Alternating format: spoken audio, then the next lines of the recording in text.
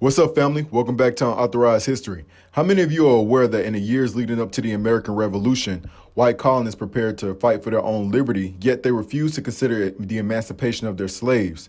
Nevertheless, when the war finally broke out, enslaved and free black men were eager to join the fight for independence. One of the free African Americans was Agrippa Hall of Stockbridge, Massachusetts. Let's get into it. But if you think the battle's won, think again. The fact is, for each one we reach, there's one we can't. And if we can't reach them, chances are nobody can. Because a mind is a terrible thing to waste.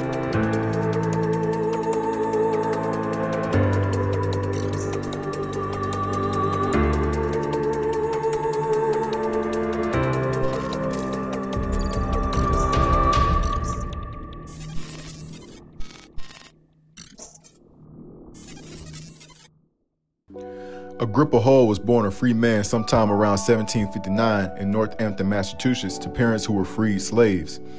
It is hard to find a general consensus regarding the facts of Hall's early life. There are some who say that he was born on March 7, 1759, and there are others who say he was born as early as 1757. It is also said that his father died or simply fell on hard economic times, forcing his mother to send him to live with free blacks in Stockbridge. Now, according to local tradition, he was brought to Stockbridge at the age of 6 by a black man named Joab, a former servant of the Reverend Jonathan Edwards. When Agrippa Hall turned 18, he enlisted in the Continental Army, around the time when the simmering conflict turned into the Revolutionary War. He was assigned to General John Patterson's regiment. Notably, he served in General Patterson's regiment for more than 6 years and was present at many of the most critical battles of the American Revolution. This was remarkable compared to most men around that time who only served for just a month or two and then ended their enlistment. Now, Agrippa Hall served as an orderly to General Patterson, then to General John Burgundy. Alright, now, during the war, Hall was said to have encountered hundreds of black men from the northern colonies who had been released from slavery to serve in General George Washington's man-powered starved army. According to the author G.B. Nash in The American Revolution in Red and Black, the most notable was Rhode Island's 1st Regiment, which in 1778 recruited about 200 slaves and a score of Native Americans whose masters had freed them, with compensation from the state's treasury, mind you, to reform the remnants of a white regiment close to disintegration. These were the men whom the first African-American historians in the mid-19th century heralded as the colored patriots of the American Revolution.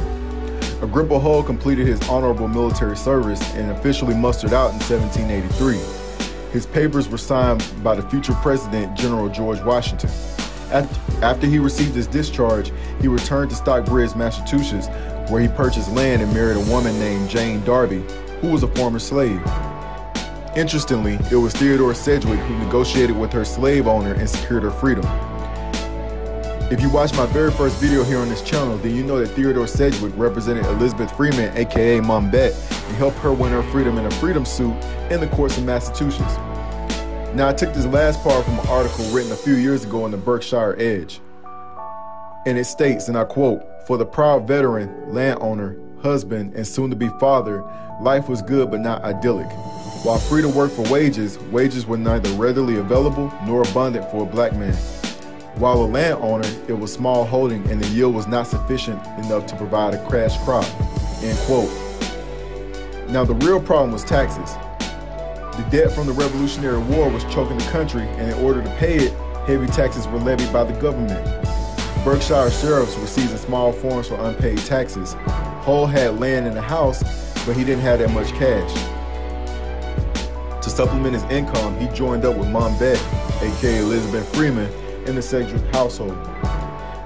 To further assist with his economic problems, Judge Sedgwick wrote a letter on Hall's behalf in an effort to get his veteran's pension. Sedgwick explained that Hall was entitled to the pension, but was unwilling to prove it because Hall would not surrender his discharge papers, the usual form of proof. Now, because the papers contained George Washington's signature, Hall held onto them until the day he died, and it is unclear if he was ever granted the pension that he deserved.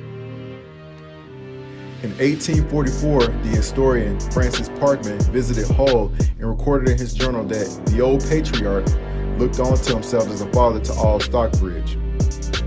Agrippa Hall died in 1848 at the age of 89. His portrait hangs in the Stockbridge Public Library. Agrippa Hall was a brave man whose accomplishment deserves to be celebrated. I want to give a special shout out to Mara Rodriguez and Chief Chickamauga. Thank you guys for your kind words and your encouragement. It's really been keeping me going. And trust me, I plan on producing more content, and I plan to make it as family friendly as possible. Thank you guys. Thank you all for watching. Don't forget to like, share, and subscribe for more content. All right, peace, family. Minister Malcolm, you have suggested there are all kinds of movements in Harlem growing that you and I don't know about? Oh, yes. The frustration itself has been sufficient, all that is necessary to get. You know what I'm saying? As an artist, I feel the same type of responsibility. So it's not activism. It's really just life.